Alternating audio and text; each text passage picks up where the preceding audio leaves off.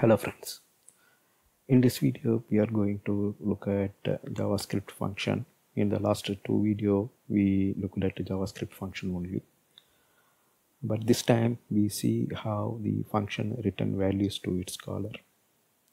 We will also see how to get numeric input from text field. So here ultimately we are going to present two text field.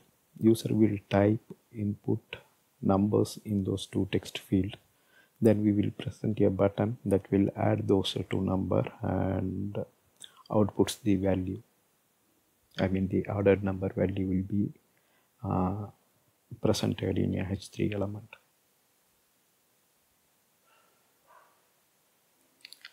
Function with return value, that's what we are going to see here. We know that JavaScript is a typeless scripting language, so we can return any value from a function. The keyword to return a value is return, just like other programming language. And the function signature, we no need to mention the return type because the scripting language here is typeless.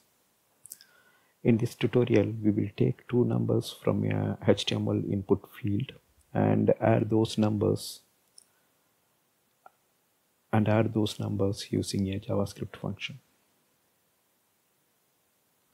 The function will return the added value. Here, if you see, we have a outer skeleton of HTML. In the body, first we type header text for this example. Then we present two input field. So enter number 1 and enter number 2 are just a label given to those two input field. So we just typed it as a normal text. After that, we have two input field. So the first input field we gave the ID as number 1. For the second input field we gave the ID as number 2. Here if you see, we are using the value attribute. So when the text box is rendered in a browser, the text boxes will contain a default value. The first text box will have a value 5 and the second text box will have the value 2. Next we have a button and the button label is add. When we click the button, it will produce on-click event, and the on-click event is equal to add numbers JavaScript function.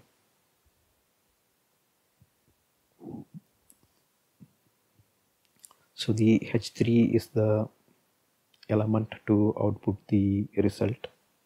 ID is H3 out. This time we are using a style attribute and we specified color as brown. So the output will come in a brown color in the browser. So once we defined the body, we just opened a scripting tag inside our header part of the HTML document.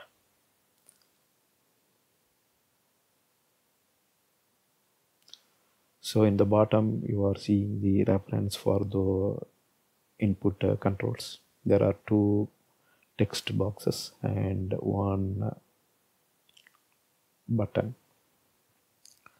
Now inside the JavaScript we are going to refer these two numbers. So first we had written a function called getSum that takes two parameter. So I'm saying two parameter here, I am not saying two integer parameter because it is a typeless. So it takes two parameter, then adds the content of those two parameter, then returns the added content to the caller. So here you are seeing the keyword return. So this is how you can return a value to the caller. There are two things you can note here. So the function getSum doesn't specify any return type. There is no void or there is no integer, no string, no type is specified before the function. Then how do we know that this function returns some value? By looking at the body, we can say that the function returns something, or because it contains the keyword return. The second point what you should note here is the parameters are typeless. So whatever you pass here will get added.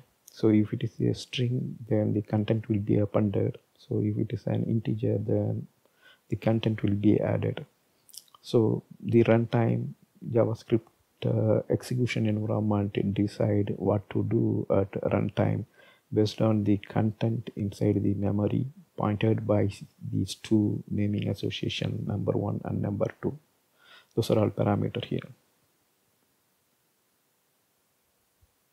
And if you look at the bottom, the onClick event is hooked to add numbers function. Now we will write that add numbers function. First we declared a variable called result. Then we get the element from those two input field, text field. You can look at here, we use get element by ID and we refer the ID. So here we are referring the two numbers and we are retrieving the value from it and we are storing it in number 1 and number 2 variable. Next we are making call to result equal to getSum. getSum is the function which is defined at the very first line in the JavaScript code. So we are passing number 1 and number 2 as parameter. What happens here? The value retrieved from those text box will be in string form.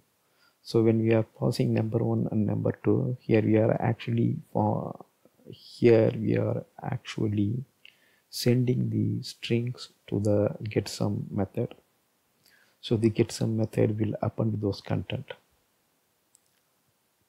So the appended content is stored in result and we are assigning that result to the H3 element. So the result 52 will appear in brown color, but this is not what we want to see, right? So we want to see the numbers get added. 5 plus 2 equal to 7. So 7 is the result we need, but what we get here is 52. Why? Because these two are string and they get appended.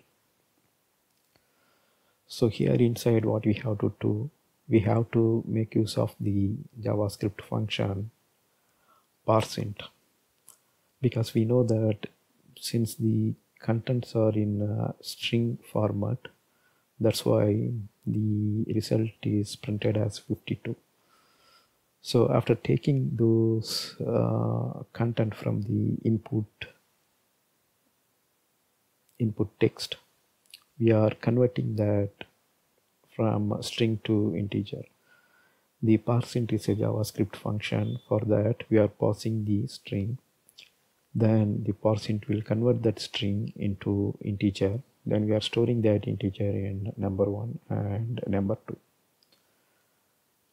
Here you are seeing how the typeless variables are behaving.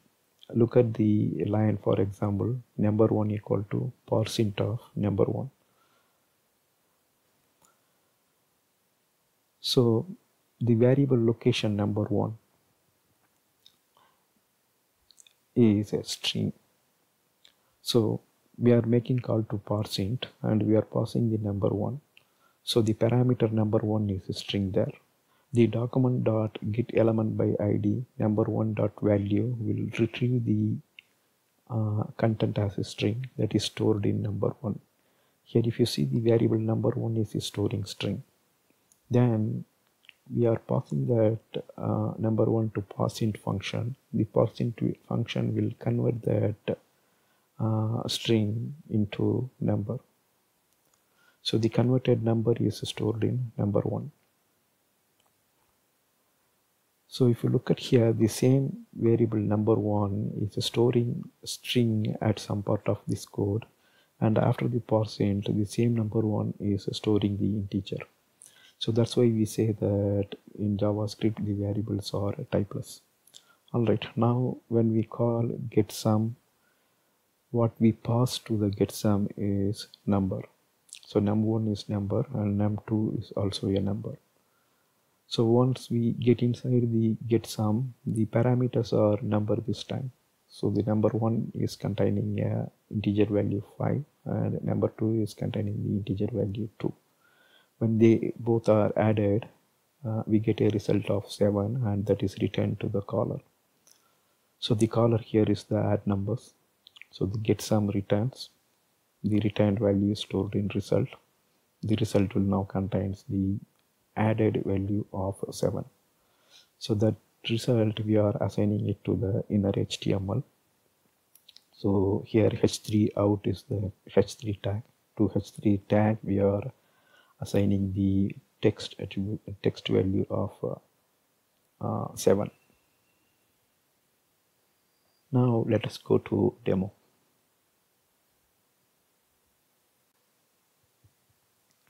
So here is the HTML file which uses the JavaScript. So to quickly go through it, this is our body content. Body content is having 2 input field. Type is text. Default value is 5 and 2. At runtime, user can change these default values. ID is number 1 and number 2. Then we have one more input field, button. Value is add. So this will appear as a caption to the button. Then we are making use of the onClick event and hooking that to add numbers. So when user clicks the button, the add numbers function get called. So we will land here. In add numbers, we retrieve the content of these 2 text fields.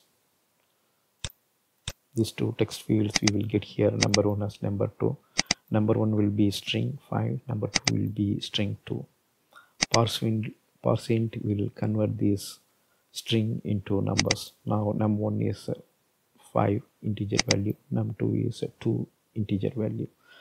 We are making call to getSum and we are passing these 2 integers, number 1 and number 2. We come here, we add 5 plus 2. The 5 plus 2 added result is 7, that is returned to the caller. The caller is the add numbers because we are calling getSum. So the returned value is stored in a result and result will now contain 7. Next we make use of the h3 element and inner HTML we are assigning the result 7. Alright. Now we will execute this.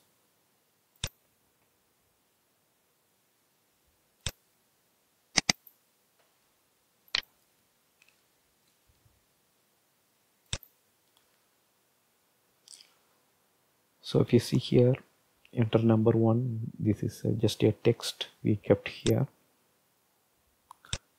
After typing this content, we are actually having an input field. That's how you are seeing a text input field here. Similarly, we are seeing one more text input field.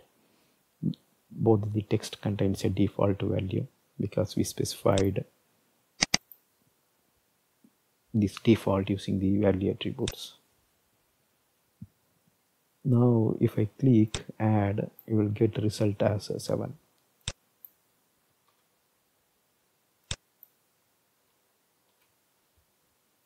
So result is 16. So the keyword here is the function which is returning a value. So a function can return any value because it is a typeless. Here we no need to specify any return type. Why? Because it's a typeless. So the only way to know that a function is returning something is the body. By looking at the body, you can say the function is returning some value. That's all here in this video. Thank you for watching. Bye.